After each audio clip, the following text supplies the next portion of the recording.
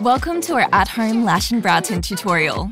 Before we start, a quick check you did your skin sensitivity patch test. Here's what you'll need today: a non-oil-based makeup remover, petroleum jelly or a thick barrier cream, cotton buds and pads, plus water, and we love an angled tipped liner brush too. Before we get started, a quick reminder not to mix the colour gel and developer gel together at any time. They are separate steps.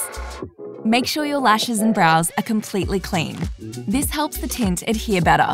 The tint will stain the skin. Use the eye protector pads in the kit by applying some barrier cream and pressing them under your eyes, as close as possible to your lower lashes.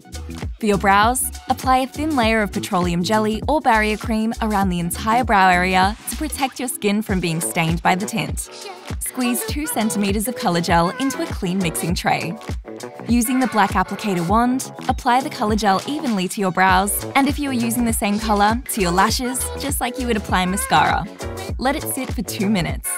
After 2 minutes, use a dry cotton pad to remove the colour gel from brows and lashes. Next, add 2 centimeters of developer gel to a clean mixing tray and apply to brows and lashes as you did in step 1, this time using the clean pink wand. After 1 minute, using a damp cotton pad this time, wipe away the developer gel from brows, ensuring all tint is removed. Remove the under-eye protector pads and remove from lashes, keeping your eyes closed. It's that easy to tint your lashes and brows at home. We hope you love your fresh new look.